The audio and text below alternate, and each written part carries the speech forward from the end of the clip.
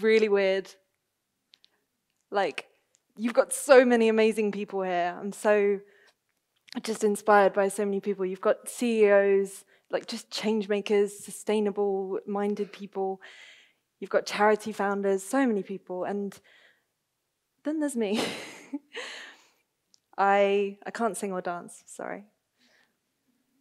I'm a writer and very unlikely model, and I guess a reluctant influencer. But I have a pretty good story to tell, and I like to think I can impart some wisdom too. But first, I have to get into the right mindset. Where am I at? Okay, I'm good. So I was a drama student for many years, and I learned that sometimes the best thing you can do to get into the right frame of mind and also convince people you are performing to that you know what you're doing, but also that you're embodying a character and you're being more confident in yourself. And sometimes the best way to do that and the simplest way to do that is just to breathe. So I'm going to do that now.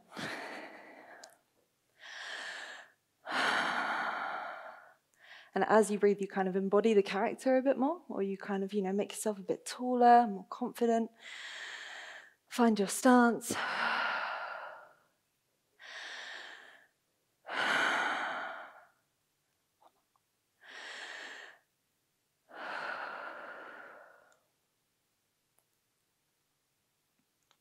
I had never been ill before.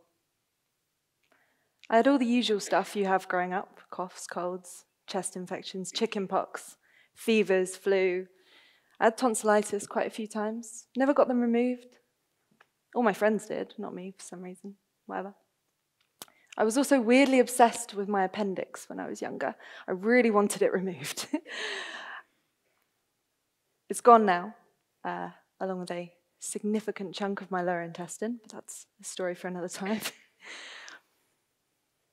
I'd never been to A&E, never spent the night in hospital, never broken a bone. My parents will probably disagree, but I would say for the first 20 to 21 years of my life, I was pretty low maintenance. Low key, no drama, all good. At the end of May 2014, I was completing my degree. I was just 2 weeks away, actually, from the actual end, looking into the unknown. I'd handed in all my creative writing assignments. I'd done all my drama performances. I even handed in my creative writing dissertation, or extended creative project. Got my marks back, did pretty good. I was looking out into the future, and it was terrifying. It was like this huge leap into the unknown. And one of my good friends actually said to me to not think of it as a big, scary leap into the unknown, but as a walk down a corridor full of open doors. I really like a good analogy. So I thought, yeah, okay, I'll adjust my way of thinking. I'll think that way. Open doors. It's great. But then on the 28th of May, 2014, I was told I needed brain surgery. Okay, it didn't happen that quickly. I may have said it that way for dramatic effect. No, it was actually 5 months run up to that earth-shattering statement. 5 months of twitching and walking into things, falling over, eventually losing function in the right side of my body. Couldn't ham right. There were a lot of spilled coffees. R.I.P. That extended creative project I mentioned, I wrote it all one-handed because I couldn't type.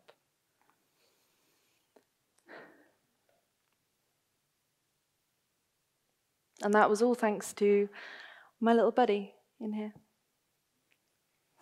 I mean, I call him my buddy, I guess. If you want to get technical, you'd call him a low-grade pilocytic astrocytoma, lodged deep in my left temporal lobe between my brainstem and my cerebellum, with attached cysts.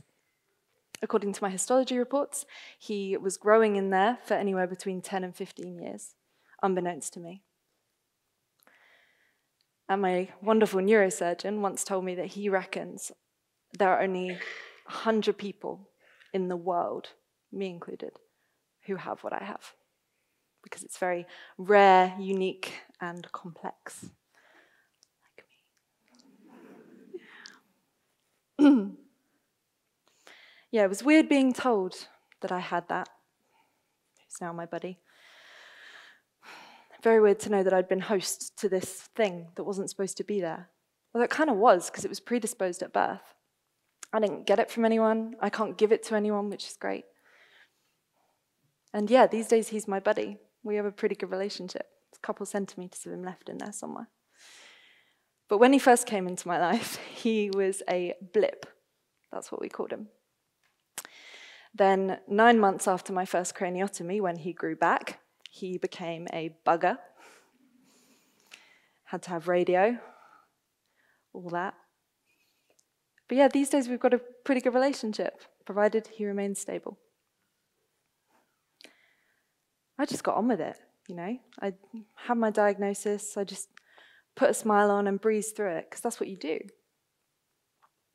The only time I got upset in the time between my first diagnosis and my first craniotomy was when my parents and my grandparents, all 4 of them at one time or another, said to me that they wished they could take it from me and go through it themselves so I wouldn't have to.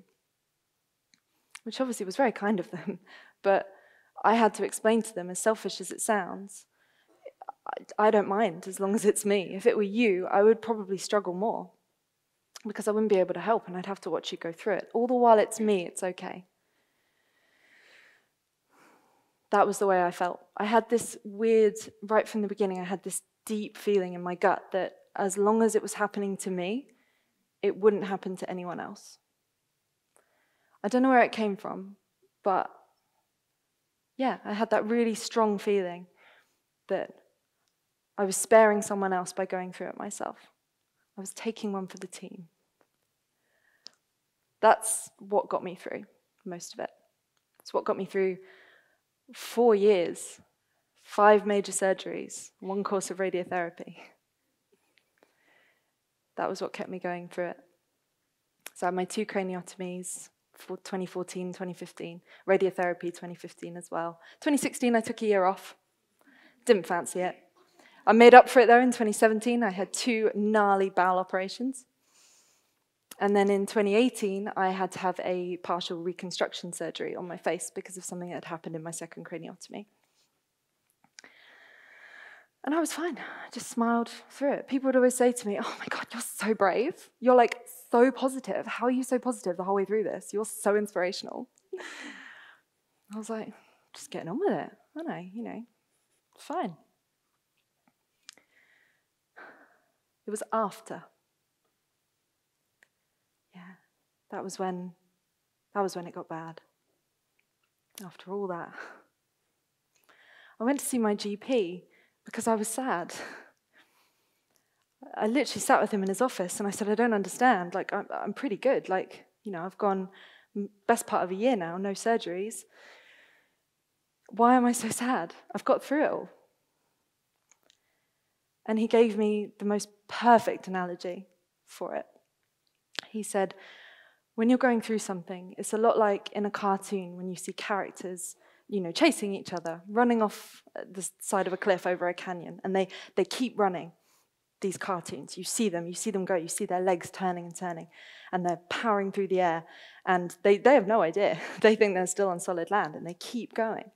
And it's only when they're nearly there, nearly to the other side, and they stop, and they look down, and they realize just how much trouble they're in, and how far they have to fall. And that's when they fall. And then my GP did something so unexpected. He said to me, "I'm going to medically prescribe you a good cry." And it worked. I just burst into tears right there in his office. Because, not just because it was medically prescribed and I'd been given permission, but because I realized that in that moment, in that doctor's office, with the hospital bed in the corner and all the books on the wall, just him and me, I didn't have to be brave or positive or inspirational. I could just be me with my feelings, and I could let them out. And I'll always be grateful to him for that. I love crying. It's the best thing ever. I cry so much, you don't even know. And we go through so much. I mean, I hope none of you ever have to go through anything like I did. But we go through so much just as humans. You know, there's loss, heartbreak, rejection, so many things. And I find personally the best way to go through it and the best way to process your feelings, don't bottle anything up. Let it all out. Sit with it. As uncomfortable as it might be, sit with it and let it out. And a great way to do that is by crying. So with that in mind, I'm not a medical professional by any means. If you'll allow, I would like to prescribe all of you with a good, hard cry. The prescription is valid indefinitely and is to be redeemed as required.